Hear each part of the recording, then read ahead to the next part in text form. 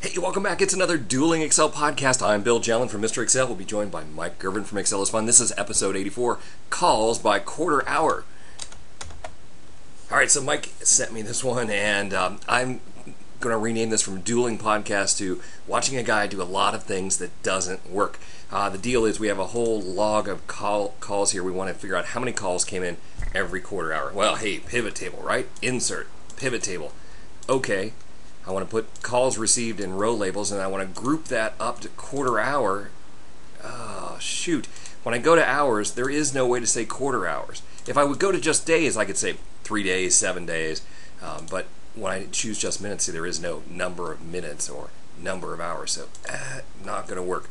All right, let's go back. I'm going to do a little bit of math here in this sheet. We need to know how many quarter hours there are in a day. Well, there are 24 hours in a day. There are 4 quarter hours. So that is 24 times 4, 96. And, a day is equal to the number 1. It's stored as 24 hours as 1. So if I take plus 1 divided by 96, that is the fractional portion that I wanted. And initially I thought, well, hey, let's try equal m round of this into that decimal. Press F4 to lock it down. But that round, so 257 rounds up to 3 o'clock, and 637 rounds back to 6:30. That's not exactly what he was asking for. He's looking for quarter hour periods. So let's try this. Equal this time divided by that little tiny decimal. Press F4 there, and I need to take the int of that. So how many times does that little fraction, that quarter of an hour, fall into that time? And that is formatted incorrectly. We then have to multiply it after we take the integer to get rid of the decimal portion. Multiply it back by that number, F4. And see, that always backs us back to the previous quarter hour. So even if we're almost up to 259.59, it's going back to 245. So I'm going to call this when, and I'm going to add something here called count.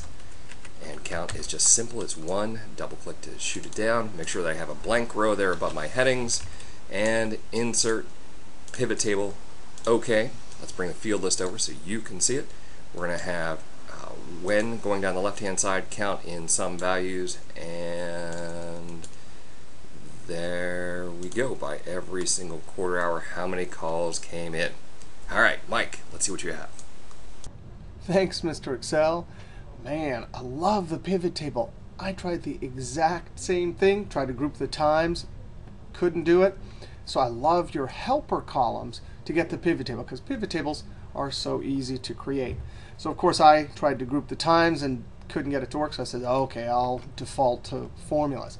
Now, I have a column of times here, and if I'm going to count using some formula, I'm going to just choose to do an upper and a lower time, and then count between those.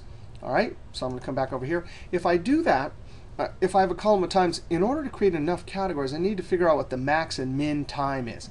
Now, I'm going to use this column here a lot of times throughout these formulas, so I'm going to name it. I'm going to click in the label, Control-Shift-Down arrow, and I'm going to use the keyboard shortcut Control-Shift F3.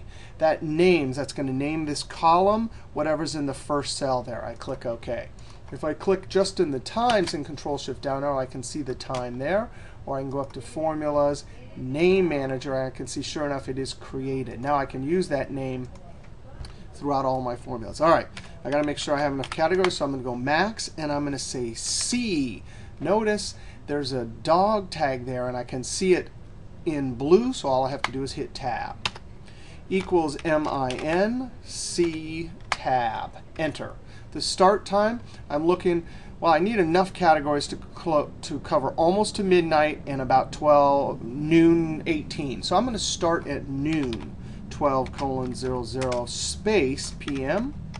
And the increment. Now, I love the way Mr. Excel did it. He just did 12 times 4. Here's how I did it. I said equals. Well, I know time is a proportion between 0 and 1. So 24 hours is 1. So I'm going to divide that by 24.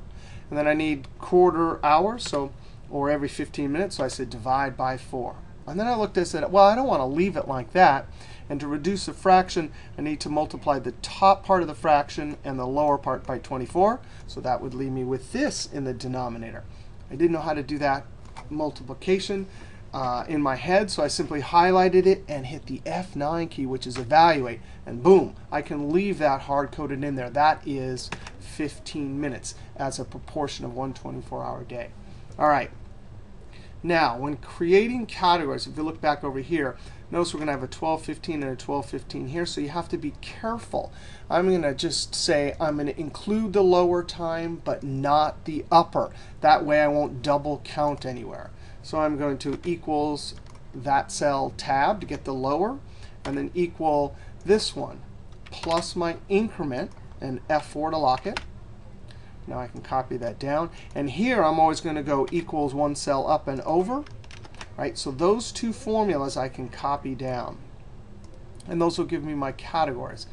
Now I could have just typed the times in and increment. Whoops. Now notice I went too far here. If I hit the delete key, that just deletes the content, Control-Z. So what I really want to do is home clear all. That clears content and formatting. Keyboard shortcut in 2007 is Alt-HEA. Control-Z. I still remember the old one, and since both are 3 letters long, keyboard, I still use the old one, Alt-EAA. I actually have those listed up here. All right, so we have our categories. Now, again, when I do my counting over here, I'm going to include, I'm going to say greater than or equal to 12 p.m., but less than 12:15. All right, if you're in 2007 and 10, you can use COUNTIFs, criteria range C tab, comma, in double quotes. We're going to say greater than or equal to, because we want to include the lower, and double quotes, and then join symbol ampersand there. Okay. What's so nice about this function? You have criteria range 1, criteria 1, comma, criteria range 2, C tab, because we've named it, comma, and then I don't want to include the lower one, so I just put a less than symbol. And that formula in 2007 will work all the way down. Double click and send it down. The defined names are also locked, which is helpful in this situation. All right, what about 2003 and before? Well, we're going to have to kind of back into it. I'm going to build a formula that says count all of the ones that are less than 12:15. If I say less than, it won't include that one. And I'm going to count all those and then subtract the COUNTIF again, but less than this one. That's when we get down here, we'll say the logic will be count all the values less than 1:15, so that won't be included, minus all the ones less than 1 p.m. Because we're saying less than 1 p.m., the 1 p.m. will be included in this category. So it's 2 COUNTIFs. And the criteria is going to be less than in both cases. I'm going to say the bigger one, count less than all of the bigger ones, minus COUNTIF. COUNTIF, if only I could type, down arrow tab. Whoops.